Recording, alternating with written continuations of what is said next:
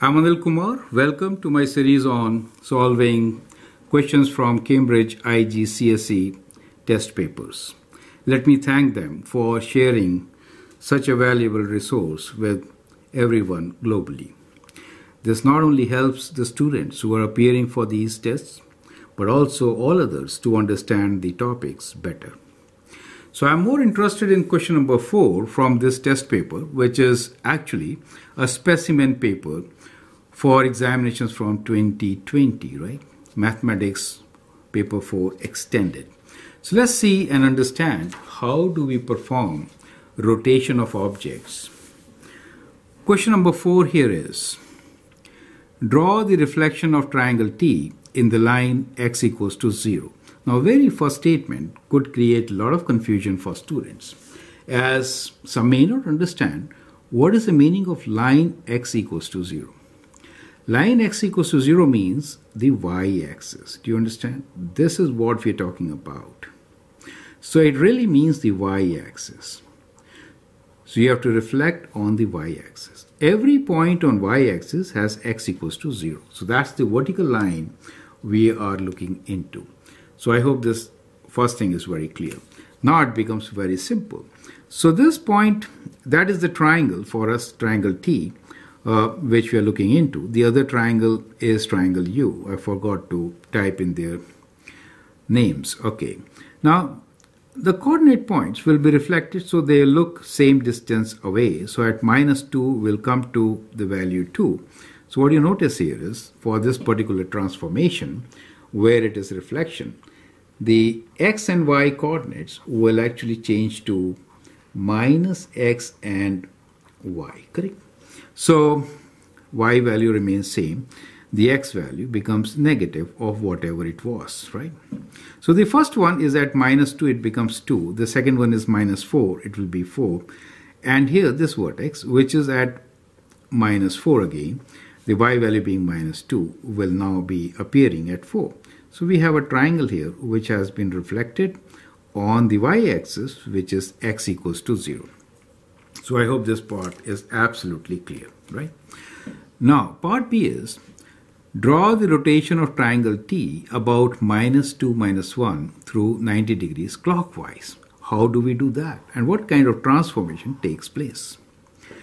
Now, if you have a point xy in quadrant 1, for example, right? And if you rotate it clockwise by 90 degrees, what will happen? If you rotate it clockwise by 90 degrees, it will appear in quadrant 4 where y value will be negative, right? And the x value and y value will swap. So it will kind of look like this. Do you see that part? So that is how it will look after the reflection.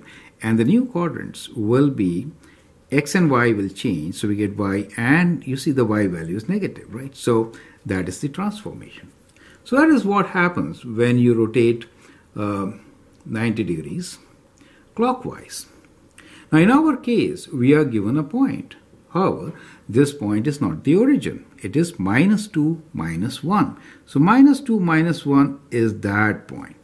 How do I rotate clockwise with this point? I know it will be somewhere there, but how do I exactly get the points? Well, the strategy is make a new coordinate axis. That is the strategy which I wanted to share with the help of this example. Okay, I have many other videos on this topic, so I'd like you to look into those videos also. So now we have a new coordinate axis. Let's call this as the new system, right? New coordinates.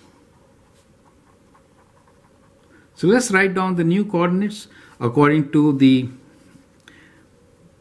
origin at -2, -1. So according to this, these points will now be what? So let's call them A dash, B dash, C dash, right? Okay, so in that case, the coordinates for A dash will be, reading for the new one, 0 and 1, 2, 3, 4, -4, right? So it is 0 and -4. The B value will be, you are moving from here 2 units to the left and then going 4 units, right? So 2 minus and then -4, correct? So you move like this. And for C dash, you actually moved again 2 units to the left and then 1 unit down. So minus 2, minus 1. Now after the rotation, which is 90 degrees clockwise, correct? What happens? These points, so we say A double dash will be, they will swap. So we get minus 4, 0. 0 plus minus is 1 and the same thing. As far as B is concerned, we get minus 4 and this 2 becomes positive, right? For C double dash, the image will be at minus 1 and 2. So those are the new points for us, correct? Let's plot these points now and get our answer. So A dash is minus 4, 0. So that will appear at, we are looking with reference to a new coordinate, right? So from minus 2, it goes to minus 6. That is what minus, it doesn't really move along the y-axis as per the new. So minus 4, 0 is our point. So that is A double dash, correct? B double dash is minus 4, 2. So from here, we'll go 2 units up, correct? And C double dash is minus 1, but this value is 2. So from here, just 1 away right there. So we have our new triangle, which has been rotated clockwise by an angle of 90 degrees. Does it make sense, right? So we'll call this as T double dash, correct? So that is our triangle T, let's say reflection R. Let's call it R, since I use dash here. Okay, so that is our answer, correct? So clockwise rotation is our triangle T double dash, and this reflection is our TR. Question number 4 says, describe fully the single transformation that maps triangle T onto U. So what is that single transformation? So if you look at these two, we have the same size, right? So we have same size. That means it is basically translation. Now what kind of translation is this? So if you compare a point, let's say A dash, so this is the, let's say A3 prime, it has moved 1 unit to the right. So we can say 1 unit to the right, right? So we'll write a matrix kind of a thing. And how much up? So as far as it's concerned, it is moving from minus 5 to 4, 9 units up, right? So 9 units up. So that is how you could describe the transformation, right? So the transformation is 1 unit, right?